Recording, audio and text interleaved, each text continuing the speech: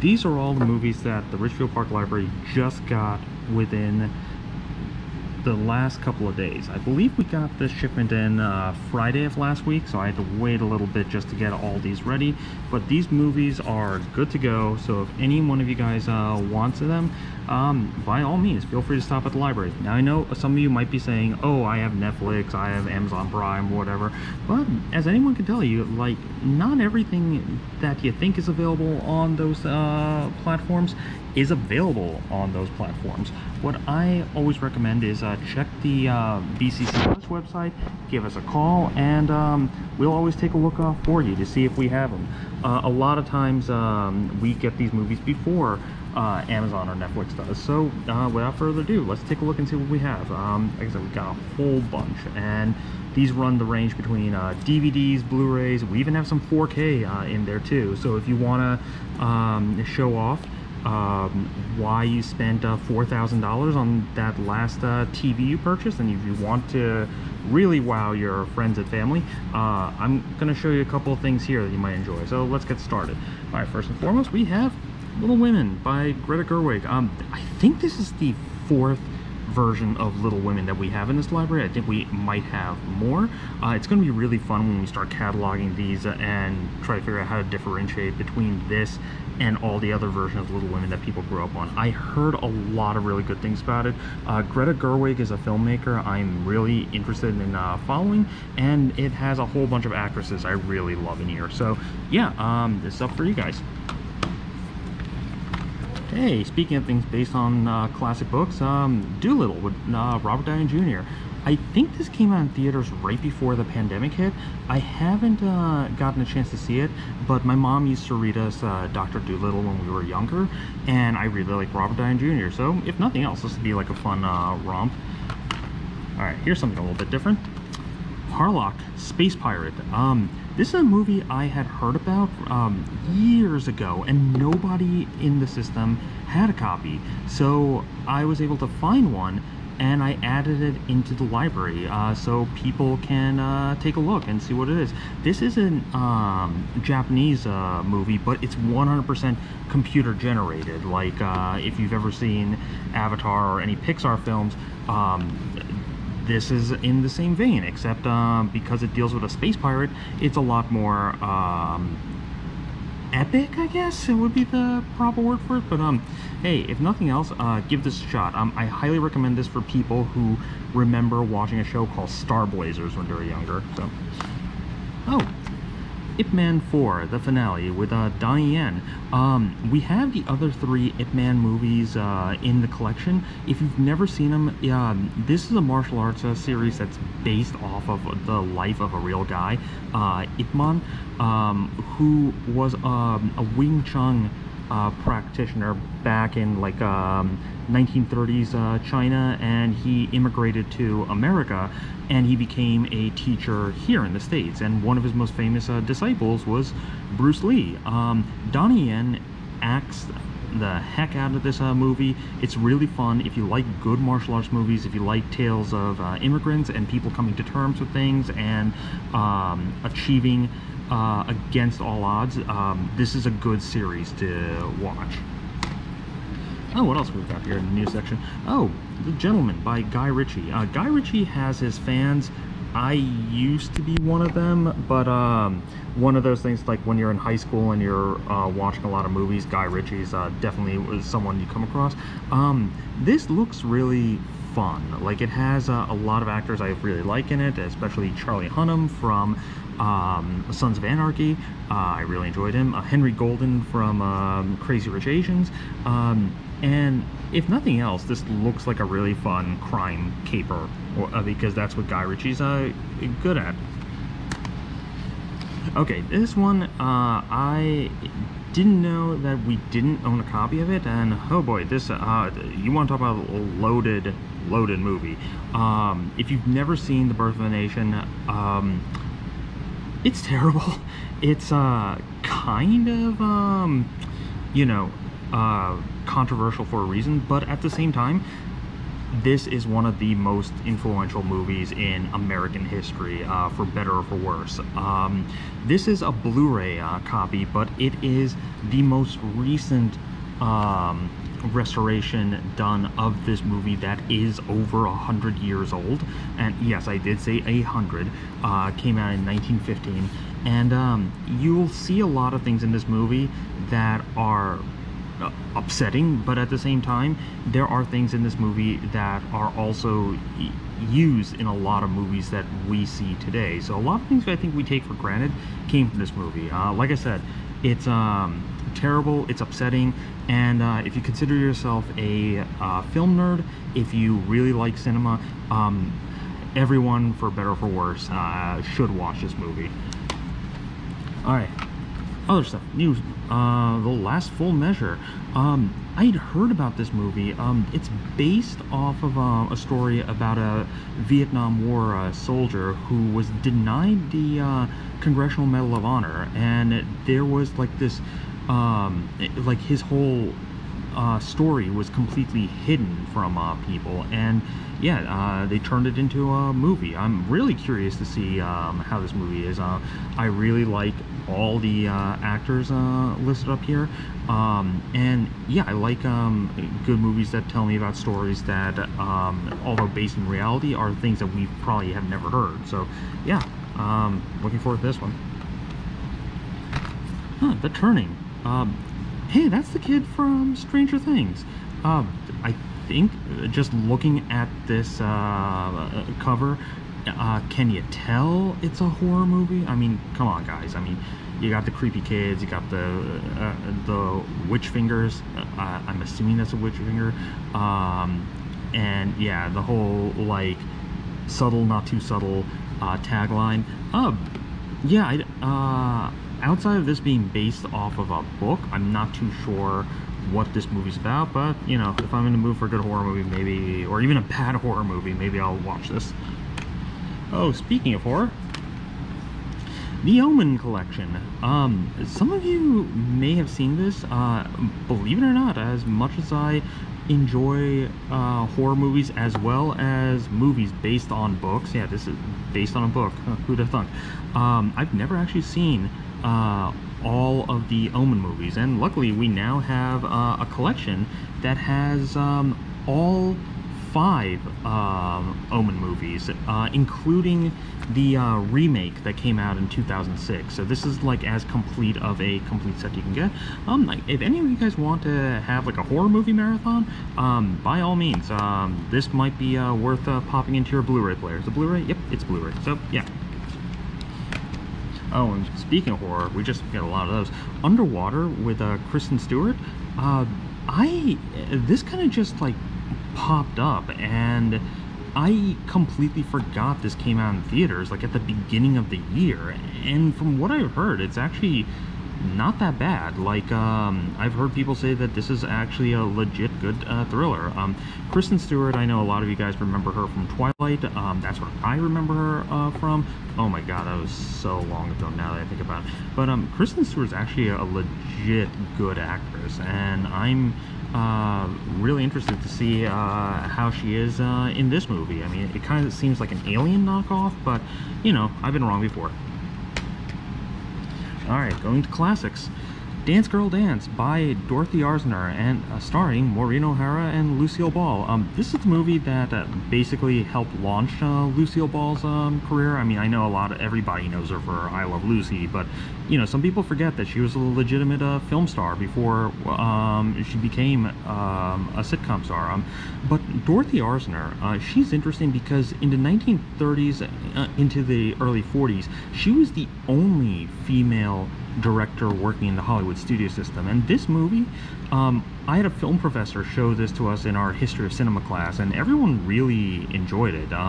It's a really, if I remember correctly, fun look at the inner workings of show business, where you have one character who is the up-and-coming starlet, and then you have another character who is like the star already, and she threatens to overshadow the younger person. So yeah, it's this is a good movie, especially for people who are looking into classics, and it is a DVD, so you could watch it on pretty much anything.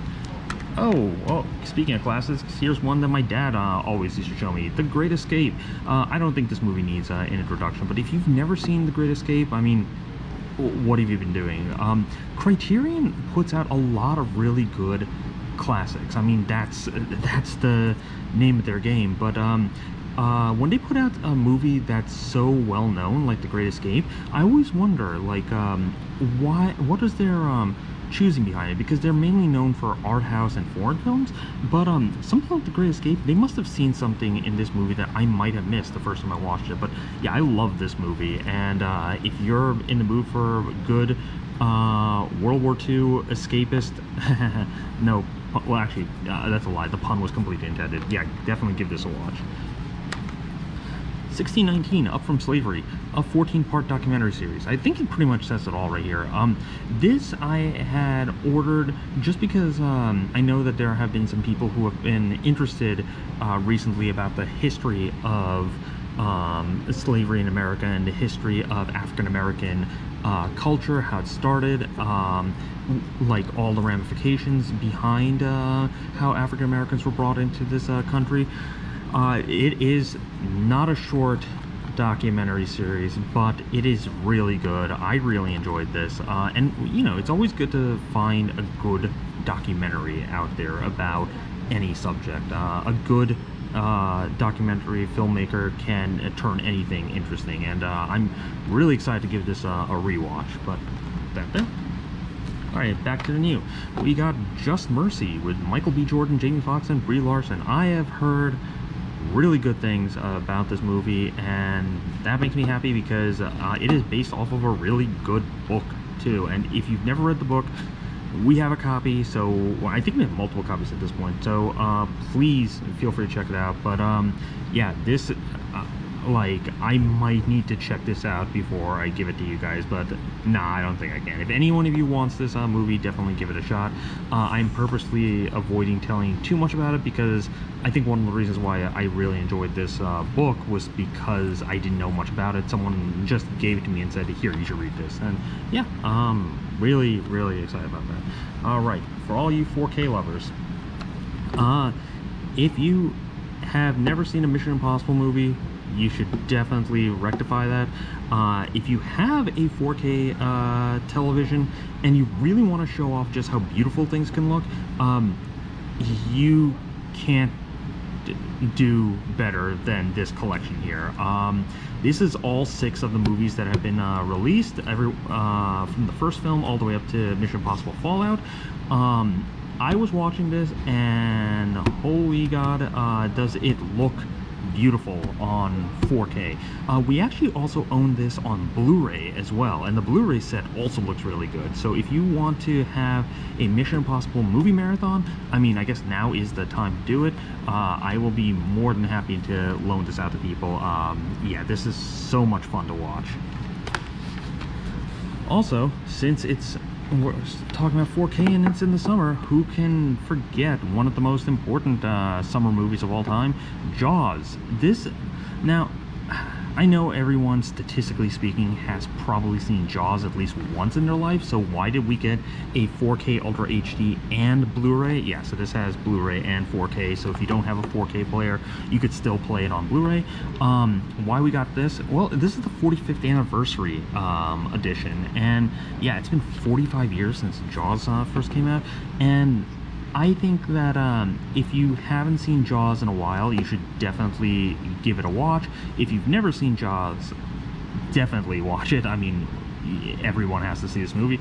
And like I said, if you're a classic film nerd like myself, and if you want to see Jaws in like the best possible way it's ever looked, I mean, I was watching this, and I think the ocean looked more realistic in this movie than it does in real life. But yeah, definitely give this a watch. Alright, speaking of classics that are also available on 4K and Blu-ray, Stanley Kubrick's The Shining, based off of Stephen King's book.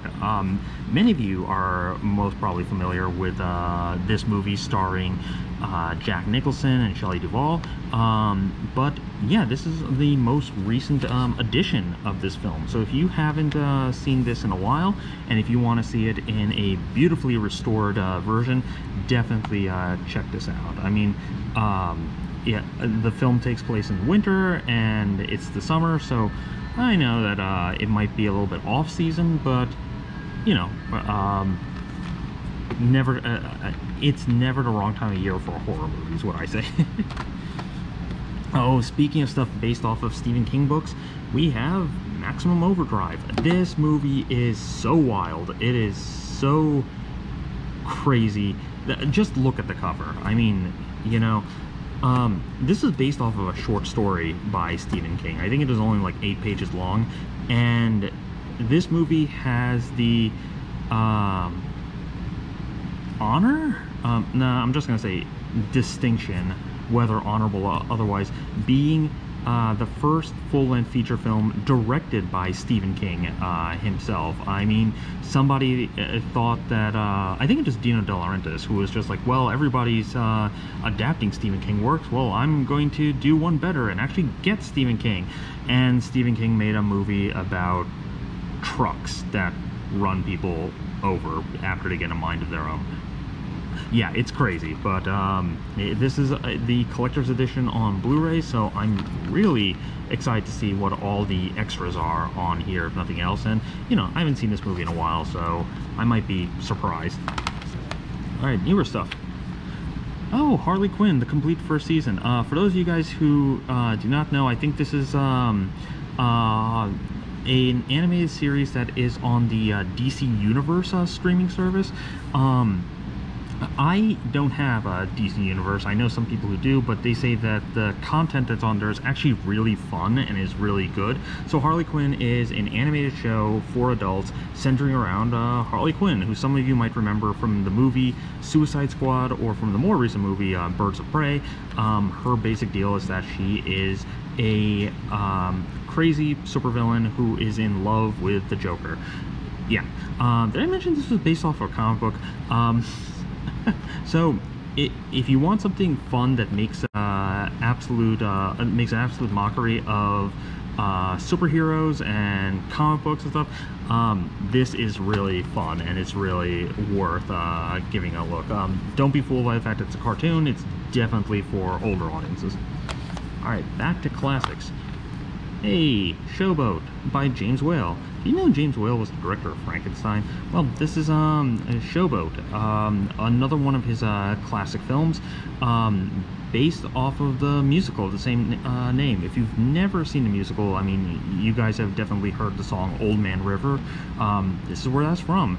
I have not seen this movie in forever, and this is another Criterion release, so I am stoked to jump back into it. But again, if any of you guys are fans of classic musicals, classic movies, I think this one might be, well, oh no wait, we have Birth of a Nation in the pile.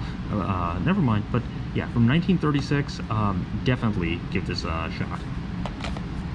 Alright, back to horror movies based off of books. The Woman, starring Pollyanna McIntosh. I think she's from The Walking Dead, if anybody has ever seen that show. The Woman is, oh god, The Woman. It was one of the few horror novels I had tried reading and put down when I realized that just how crazy the story was. It's based off of a novel of the same name by the late Jack Ketch, who was known for writing like these really, really outlandish horror books. And this is an adaptation of one of those. So yeah, I'm really, hey, if any one of you guys wants this ahead of me, by all means, I am not going to object. But yeah, we're the only library in the system that has a copy, so, you know, curiosity's worth it, and it's free. Oh, here's a movie based off of a book that some of you might have actually read. Flowers in the Attic by V.C. Andrews. That was one weird book. It made for a very weird movie. and yeah, we have a copy on Blu-ray nonetheless.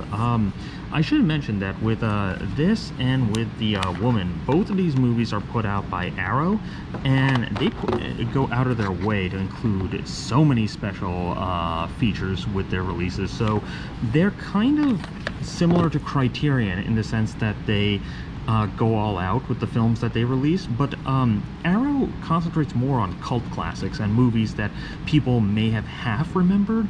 They put out like a lot of crime movies, science fiction, fantasy, and horror. But yeah, these are two of the Arrow releases we have, and this one here too is also an Arrow release. This is the One Miscalled Trilogy. This is a series of Japanese horror films from like the late 90s, early 2000s, I want to say. Each one of the films was directed by a different filmmaker, and this is really creepy. It's basically about an urban legend revolving around, well, phone calls, and if you get a phone call at a very specific time, you're dead. Yeah, I know, weird, but a lot of Japanese horror films tend to be weird, but also very interesting. Oh yeah, the first one's from 2003. They tried to turn this into an American film, and yeah, the American film, less said about the better. So but this is all three of the films released for the first time in America on Blu-ray. So this is another one paired with The Omen would make for a good horror marathon for all you lovers. All right, one last film, and what have we? Huh.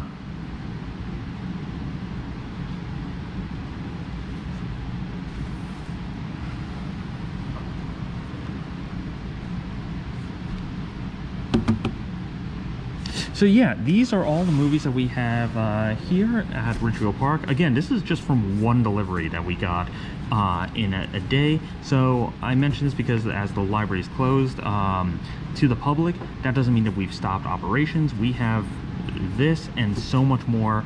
If you heard a doorbell ringing in the background, that probably means that we got another delivery today. So, you know, if you are starved for movies, if you miss going to the theater, and if you just don't want to spend money on something to keep you entertained, you know, we got you covered. So until next time, Ridgefield Park, happy reading and happy watching.